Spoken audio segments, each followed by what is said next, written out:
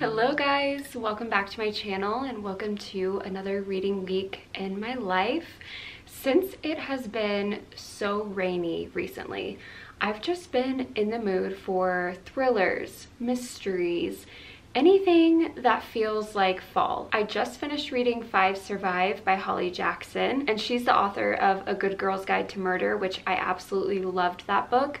And 5 Survive did not disappoint. I was literally up all night and I could not put the book down. I read it in one sitting. It was so stressful, but so good. And now I'm going to read a mystery novel. It's not really a thriller, but I figured a mystery would be good for a rainy day like today. So I'm going to be reading the 4th book in the Truly Devious series. It's called The Box in the Woods, and this is the 1st book in the Truly Devious series. I think it was originally just supposed to be a trilogy, and those 3 books are covering the Ellingham case, and this book is covering the, I think it's just called The Box in the Woods case, or is that? Hold on. I act like I know what I'm talking about. I actually don't know what I'm talking about.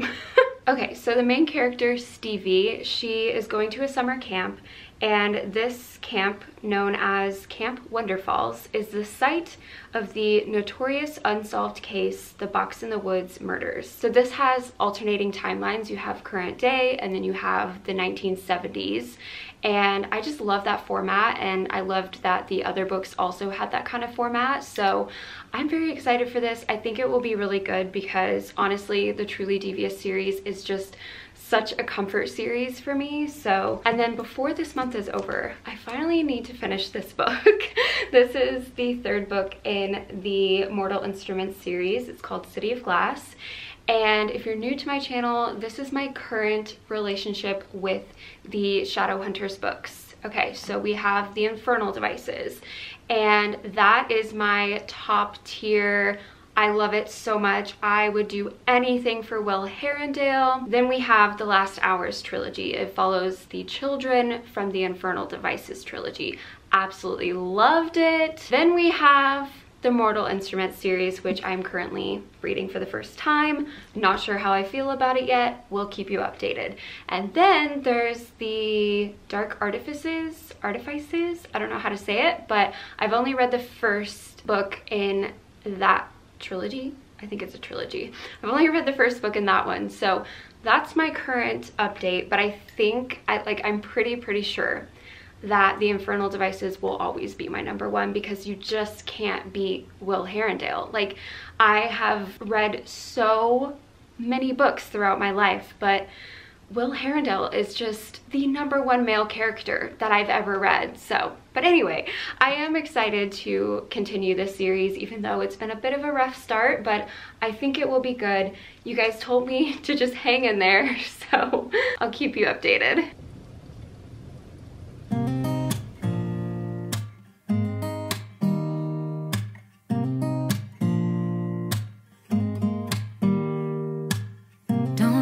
Someone to save me, no, and don't come running to blame me. From miles away I can tell that something's off. The way you look and how you pause when you talk, I think I said enough. You said your love for me something brand new. You said this is something you would never do. Here we are in let me see who you are, who you really are, yeah. Don't need you here to say you're sorry, cause if you're gonna leave me, then just do it. Don't take it slow, don't be gentle, no, I just gotta know.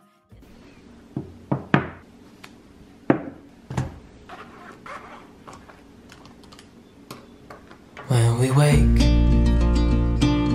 hear the birds and see the sun. Side by side our fears are done.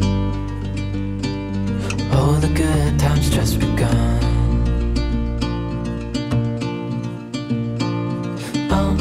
We know what we have, let's hold on tight. Found what we're looking for in life. Call us crazy, but things are finally right. With you and I, the future is bright.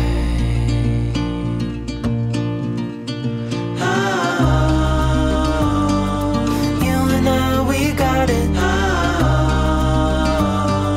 We don't need no more. Even in the hard times, you and I can weather any storm.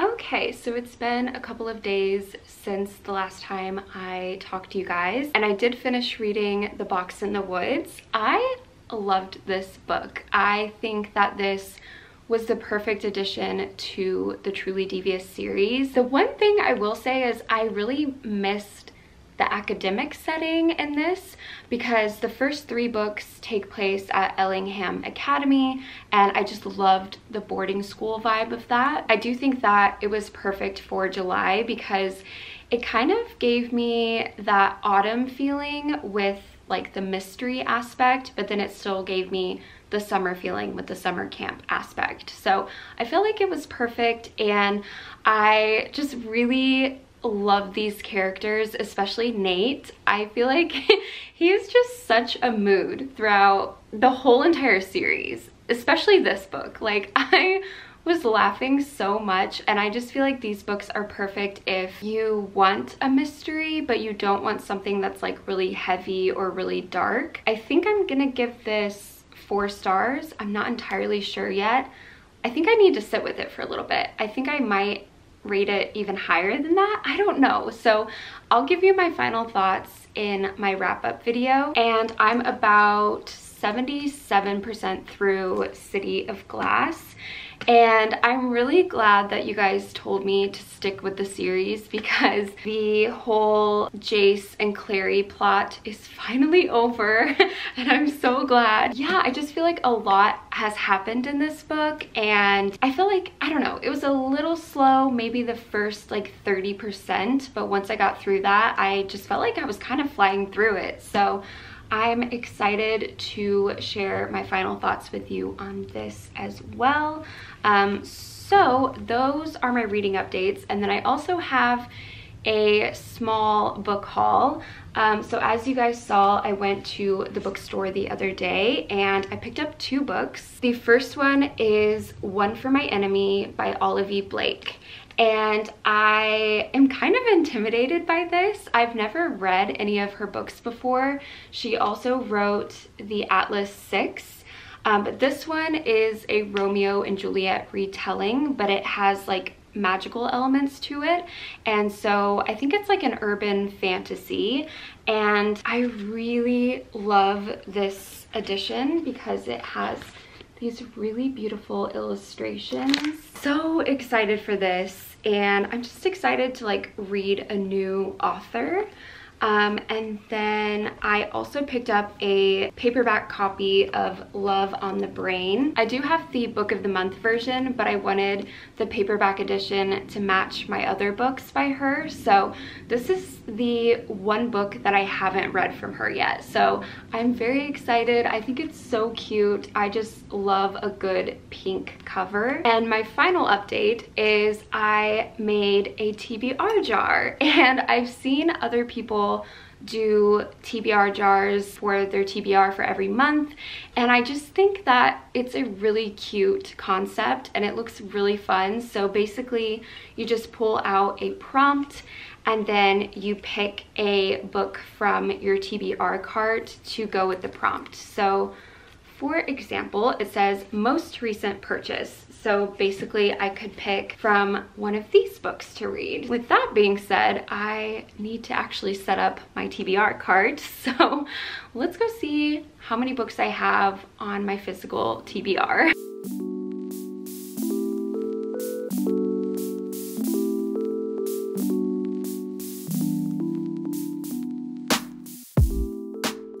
So I have 18 books that I still need to read. And then I also have one library book, which is Queen of Nothing. And then I put some cute little stickers on my cart. I got these from Etsy, and I was going to put those on my Kindle, but I ended up doing something different, so I thought it'd be perfect to put them on here. So what do you think, Pops? Which one do you want to read first? It's like a million degrees in here.